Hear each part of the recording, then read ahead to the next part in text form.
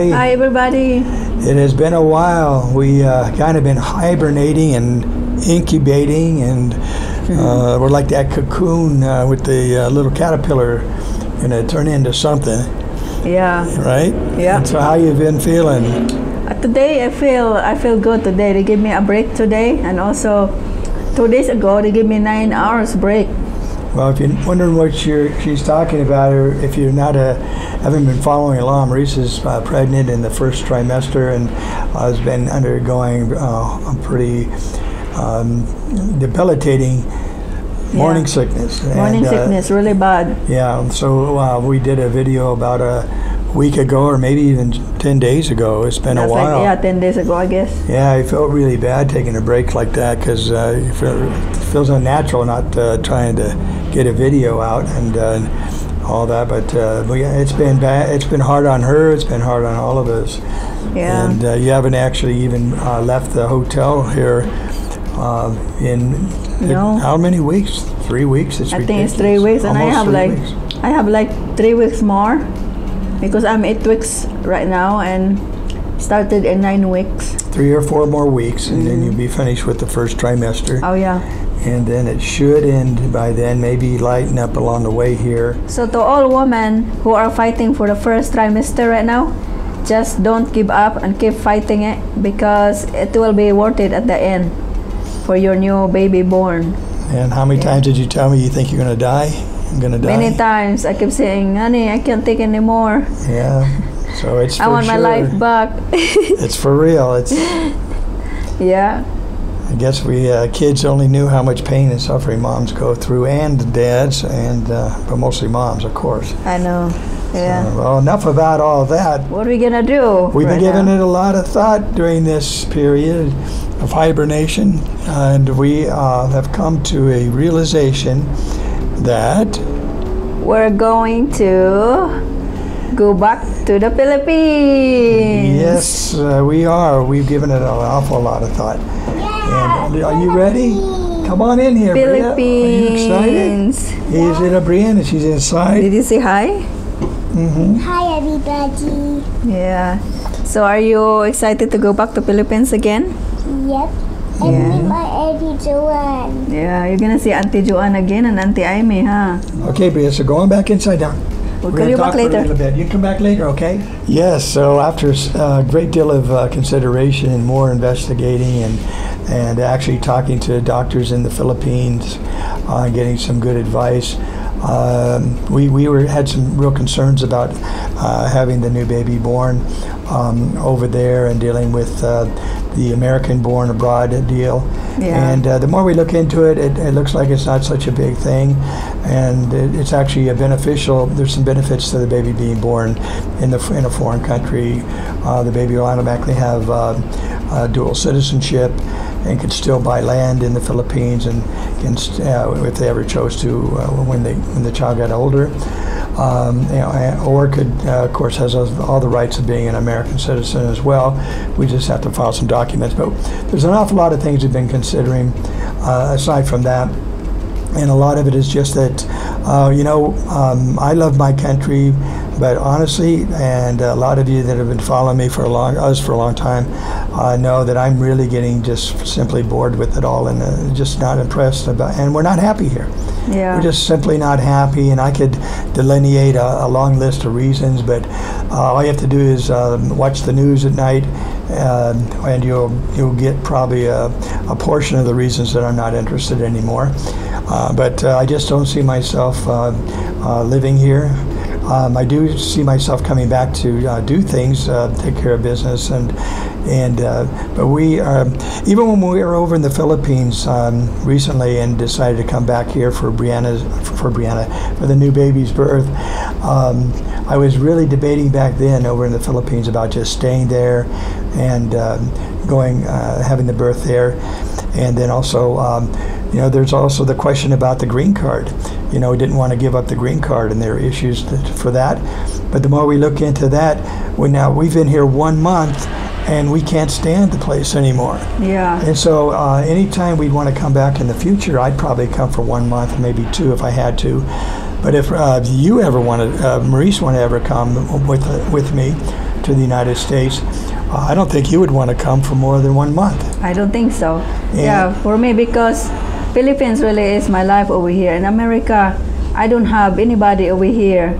I don't have my family over there. I got a big family over there, and I'm happier over there too than here, you know. Well, a lot of it just boils down to is being happy. There's plenty of hardships over there as well, so it's not the perfect place, but it's a happier place. And for now, we just want to enjoy that over there. And there's a lot of benefits. Money goes a lot further. Mm-hmm. You know, we feel very rich over there, and we're very grateful.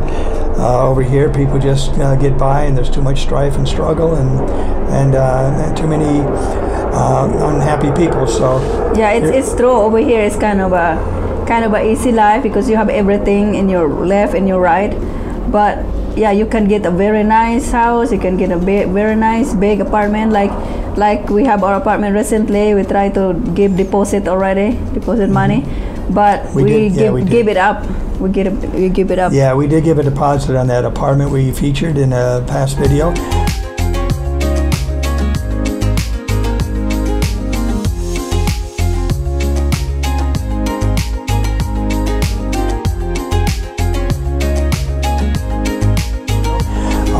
But I talked to the community manager over there, and they're going to go ahead and give us back our deposit, which is very kind to them. That was a very, very nice place. But for that $1,700 a month, we can enjoy a really nice lifestyle and have plenty of money for the new baby and making plans. We can save a lot of money in Philippines than living here. Mm-hmm. The thing about in America is the people, they got a really big, nice house or big, nice apartment, but they are working every day to pay the house, the mortgage, and the rentals and the food. So the money that you earn from your work, it's enough to pay for everything, so you don't have leftover. So that's all I can say. It's kind of not really happy life. So it's not really the life what we're looking for. Especially, I'm gonna have 2 kids right now. That's right. You're like you're killing your own self, like you're hanging your neck in a roof. That's all I can say. Yeah, it's a slow death. What I think makes it tolerable for people is the materialism here. Is there's anything you want here? We have the best of many things materially, but we have a lot of other issues that aren't so good, that are kind of destroying people, and slowly, and they don't even realize it. But the drug of choice here in America is, in my opinion, materialism. That's the drug of choice. And then on top of that, you've got half or more of the country on pharmaceutical pills, on painkillers, and on antidepressants. And then about the working thing, you've got both parents have to work, and so now these both parents feel obliged to have children, because that's the American, or the goal of parents is, to have children. So they want to fulfill that mission, but they're really not fit to do that when they're both working, because now you've got to send your kid to daycares, which are extremely unsafe. They're ridiculous, and I would never in my life ever send a child to daycare in this country. I would, well, we just don't do that. So yeah, there's a lot of things to consider over here. So yeah, the drug of choice is materialism, and that gets people, they tolerate a lot of things because of the goodies they can get here. And they live in those big houses, and they have their bubbles, and they associate with people that think the way they do, and they have very, very strong opinions. And everyone has their own conflicting opinions, and so that's not a good thing. So yeah, we're not interested in joining in any of that, and so we're going to say goodbye, USA, and we're not going to worry about the green card. That's another big issue. No, I'm not worried about it. For the other people, it's really a big deal for them, but for me, I'm not going to stay in a place that I'm not happy. I want to stay in a place where I am happy, so I don't care about it. So it's my own decision, and I'm into it. Well, you're not going to be working anyway. The reason people want green cards they want to work over here. like a dog, and they want to work until they drop. But in the meantime, they send money back to their countries anyway, like they do in Mexico, and they do it all over the world. They do it back to the Philippines. Yeah, well, I find out too that even if I surrender my green card to them, I can still get a tourist visa to come over to Philippines to visit. I mean, to America to visit again.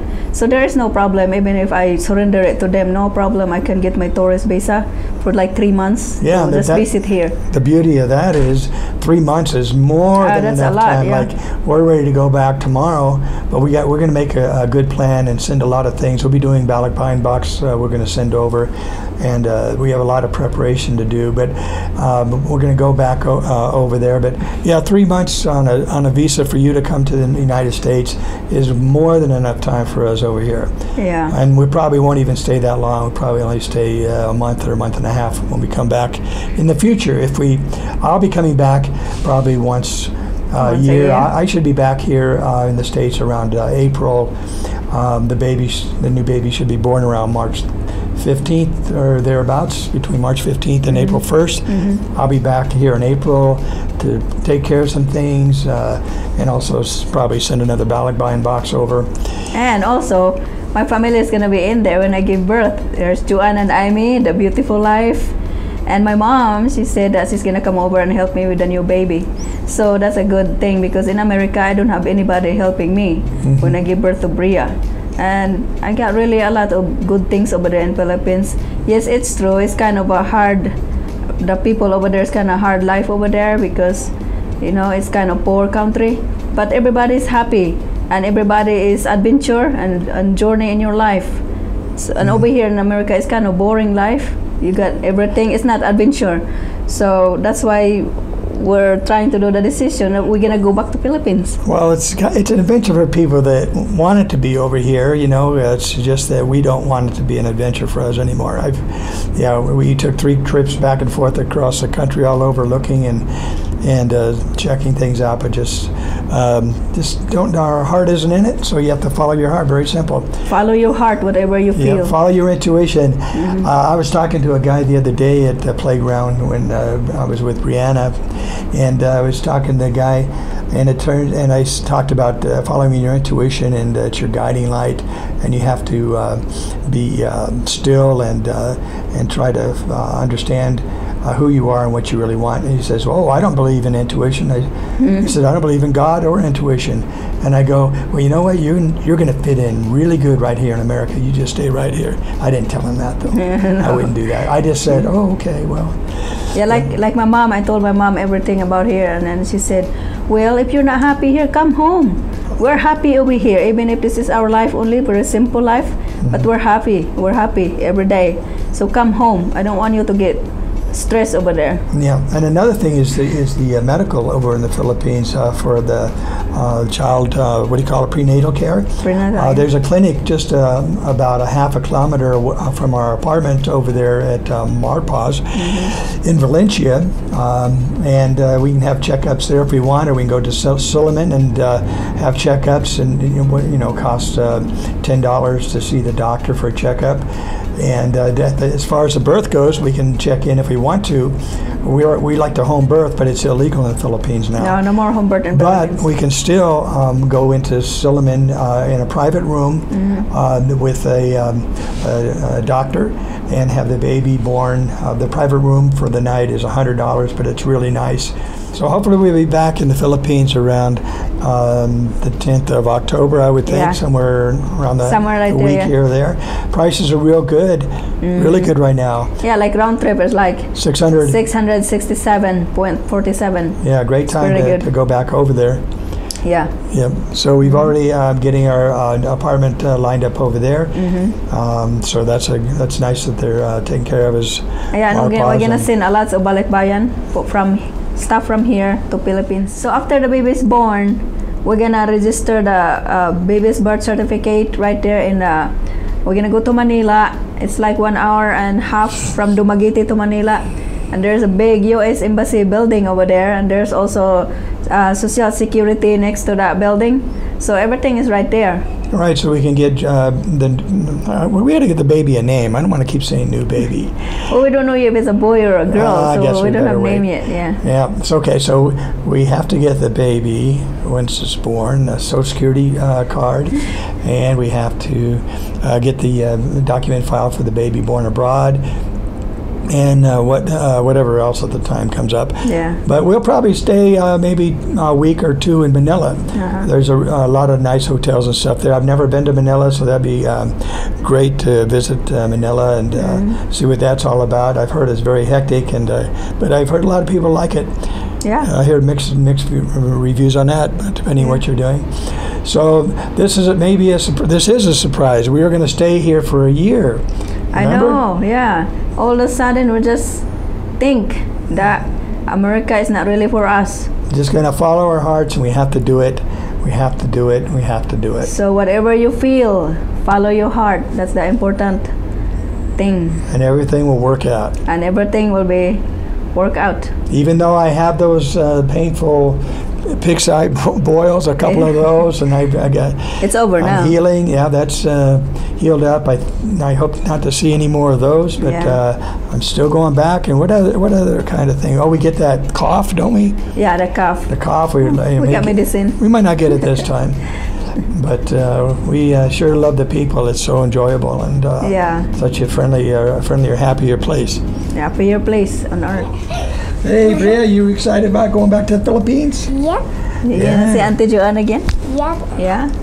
That'll be exciting, and you're going to get to go to that school, private school, and there's only 2 teachers per 15 kids. Yeah. And it's very secure, and I hope you enjoyed it. You're going to have fun there. Yeah, because she is kindergarten, so they will accept her anytime, any month she gets in. That's what I heard. Yeah, school already started a couple months ago over there. June. June. So. Yeah. All right, we'll talk to you guys later and see you in the comment section. Bye, guys. Bye-bye. Bye. I'm a new student in kindergarten. Yeah. Okay.